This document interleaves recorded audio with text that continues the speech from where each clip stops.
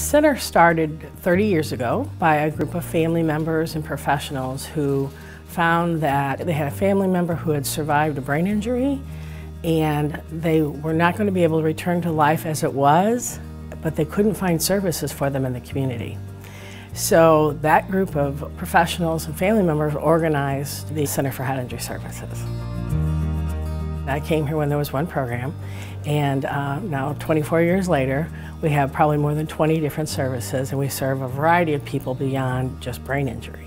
The importance of what we've done is we've built a continuum, so people can come out of the hospital after their rehabilitation and they can get the services they need, continued medical therapy, on to returning to work or back to living in the community in their home versus an institution. But what we've done is built that continuum for people of all kinds of disabilities, including autism. It's all a continuum saying, I want to reach my highest potential if that's working, if that's living independently on my own, and integrating in their community, participating in life.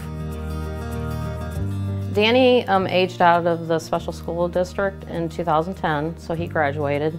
And when we had our interview with the state and they came out to review Danny, they told us that no day program or no service would ever take him. Between the severity of the seizures and his behavioral issues, they didn't feel like he was a good fit anywhere. My husband's boss seen an article in the newspaper about the Center for Head Injury. We interviewed him and they said they were willing to take him and give it a try, and you know, the rest is history. It's been wonderful. So we appreciate the program. I mean, I cannot describe to you how much we appreciate them.